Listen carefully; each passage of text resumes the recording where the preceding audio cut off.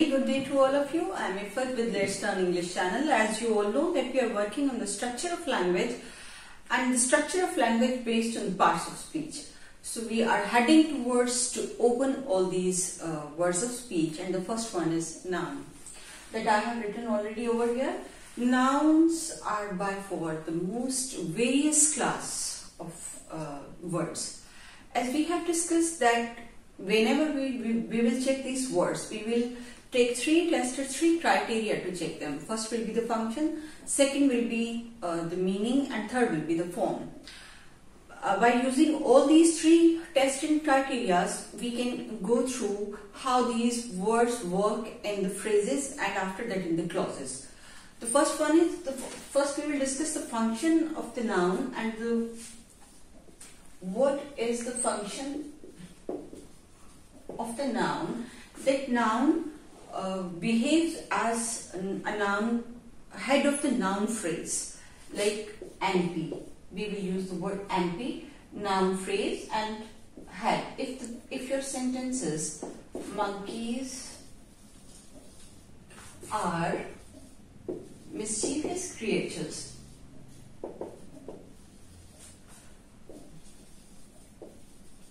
so here in this sentence, monkey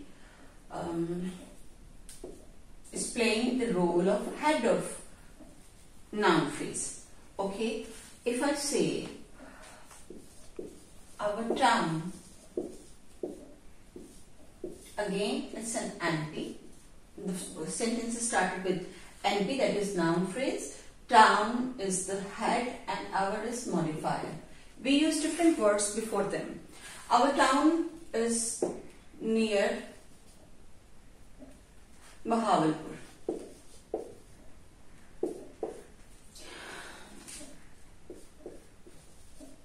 The worst journey ever. Again, journey is the head of noun phrase. The worst and the are the both are the working as a modifier to show the intensity as well. The best way to check the noun phrase is whether it complete the criteria of where have it been found and what it is all about. And again, most of the head of the noun phrase use with the. And this is another very good test for the nouns, that we cannot use the before nouns, before proper nouns, but as we can use the before common nouns, and when they function as the head of the noun phrase. Now moving toward the form of the noun.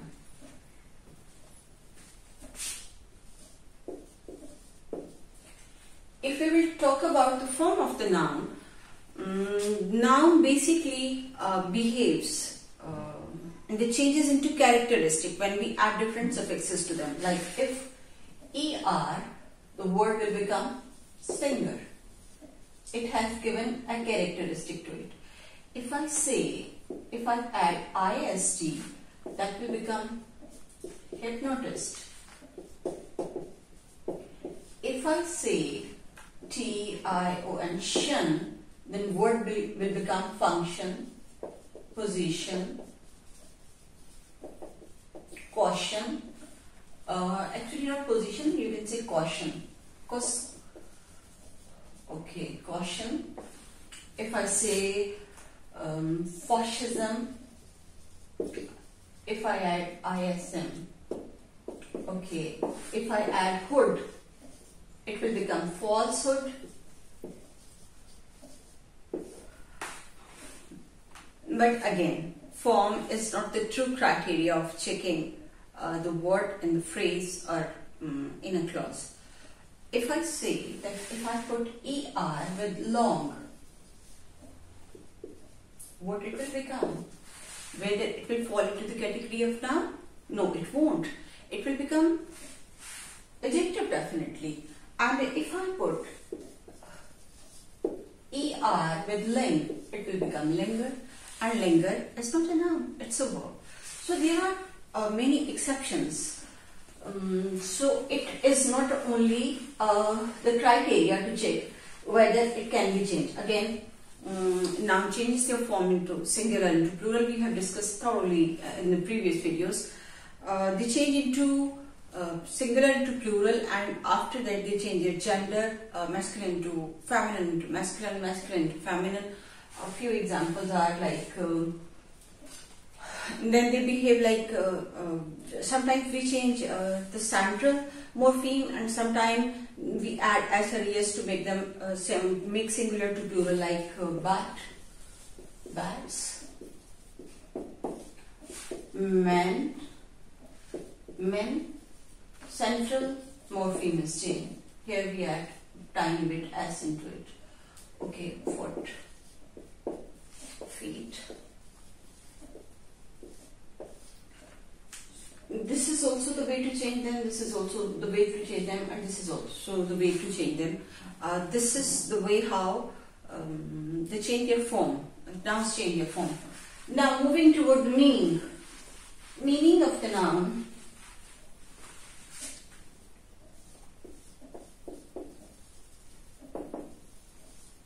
If we talk about the meaning of the noun, nouns typically refer to the physical phenomena, like people, substances, places. When we talk about the people, places, substances, they will be called concrete noun, like Lahore, Bloomfield Hall,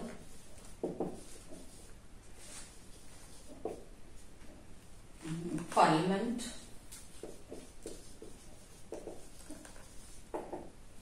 they are called concrete noun. They have, we can feel it, we can check them by our hands. They are called concrete noun, but as well as there are abstract noun. Abstract noun talk about the events, processes, time, and such kind of different things, like birth, happiness, refinement, revival, birthdays. So they are called abstract noun. Okay. Actually, this class is very varied and most common class of the word, and generally it won't behave in the same way everywhere. So we have checked all them according to their function, according to their form and their meaning. What are their subcategories and how do they behave? We will discuss them in the next video. There are a lot more subcategories of nouns. Till then we have checked what is the function and form and meaning of the noun and how do they behave in it. Till the next video, very goodbye to all of you.